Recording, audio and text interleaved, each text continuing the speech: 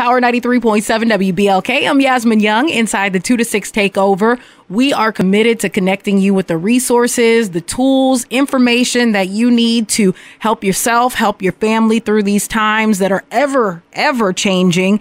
And we definitely wanted to connect you with this because it's very, very important. The Erie County Bar Association Volunteer Lawyers Project is a partner of Say Yes Buffalo. And I have Esther Annan. She's a program director with Say Yes Buffalo on the line with me. Welcome, Esther. Thank you. Thank you, Yasmin, for having me. I appreciate you taking my call. Of course, this is so important because as, you know, things change in people's lives now due to losing jobs, maybe potentially losing housing, all of these things that are an effect of coronavirus and COVID-19, people are going to need legal support, legal counsel, be able to ask questions and get advice and those things. And this is something that you guys are offering through your partnership with the Volunteer Lawyers Project.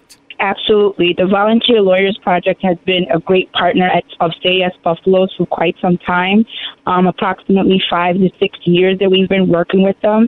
And they provide free legal advice on non-criminal matters, including bankruptcy, child custody, child support, divorce, evictions, foreclosures, any government benefits, housing, immigration, income taxes, anything that is non-criminal.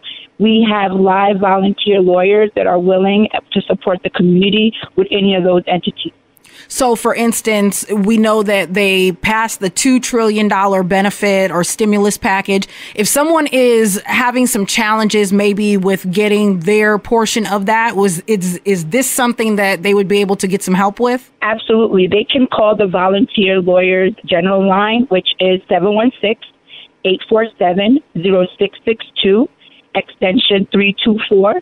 And they can get connected to a supervising attorney for any general questions, and they can be able to receive support that way. Okay, so they can reach them via phone or online as well. And is there any type of minimum or maximum income, any type of, I don't want to say regulations, but anything that people need to qualify for, or is this just open to all?